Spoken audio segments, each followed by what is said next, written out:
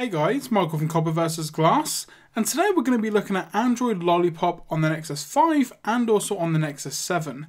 Now I've only recently got Lollipop on my Nexus 7, it missed out on the 5.0 update, but it's now been updated over the air to 5.0.1, whereas my Nexus 5 is still running 5.0.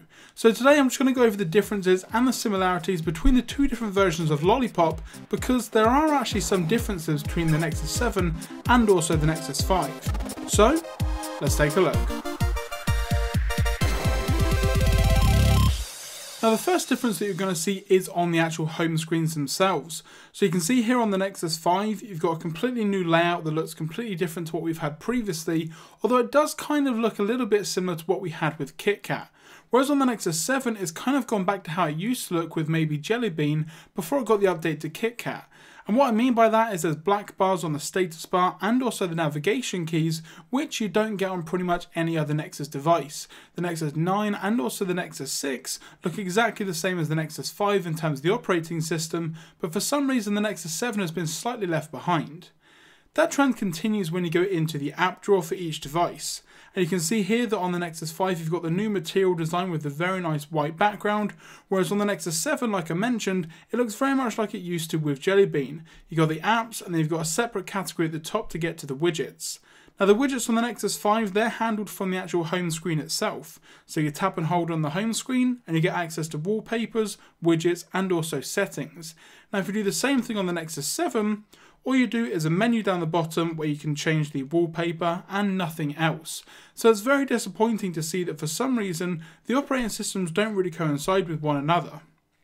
One thing that I'd like to say as well is on the Nexus 5, I only have one home screen of applications. If I slide across, it doesn't go anywhere. If I need to get another home screen, I need to then add a new app or a new widget to the other home screen and it will then be there for me. Again, on the Nexus 7, I've got 5 home screens, which unfortunately you can't change. So again, I've got 5 different home screens here. If I press the home button, go straight back into the middle one. So again, it does look completely different. The dock as well does look different. You've got a dividing line. The app drawer icon looks different, and also Google Now looks different as well. So just overall, it's not really as nice as I'd like it to be. Also on the Nexus 5, one of my favourite features is access to Google Now straight from a swipe in from the left hand side.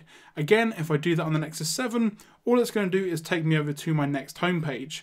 Now I can swipe up from the home button on the Nexus 7 and also on the Nexus 5 to get a similar effect, but again I'd like it to be a completely separate home screen. The settings and the notifications are exactly the same on both devices. So again, if you swipe down, you've got all the exact same information in here in terms of casting, the brightness, airplane mode, Bluetooth, etc. And you can also get access to the settings and also your different profiles. If I go down to the bottom of each, go into About Phone and About Tablet, you can see here that I'm running 5.0.1 on the Nexus 7, as I mentioned previously, and 5.0 on the Nexus 5.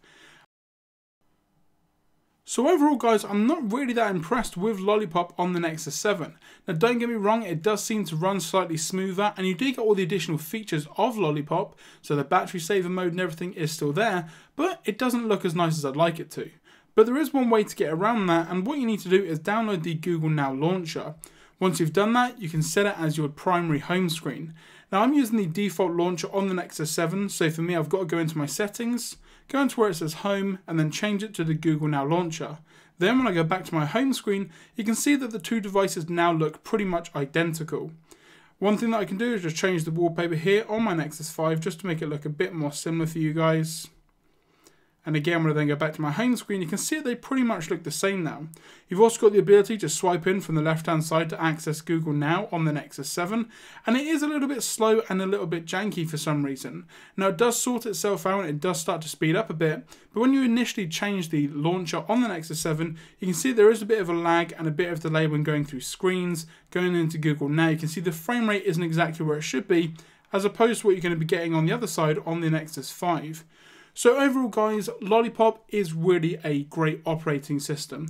I love it on my Nexus 5, and now that I've got the Google Now launcher on my Nexus 7, it looks and feels exactly like the latest version of stock Android. Let me know what you guys think of the Nexus 7 running Lollipop, and if you've actually got the download yet, because for me it took quite some time.